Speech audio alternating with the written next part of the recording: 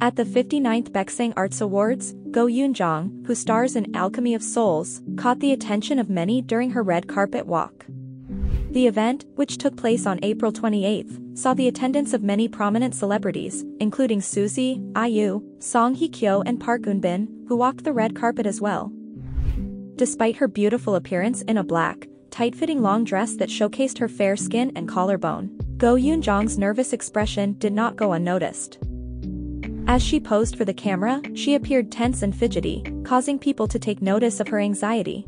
However, as the night progressed, her nervousness seemed to subside, and she was spotted chatting and laughing with her fellow actress and same agency artist, Roh Yoon-seo. So, that's our latest video for today, Chingyudol. Don't forget to hit like, comment, and subscribe. Always be updated only here in BALITANG K-pop.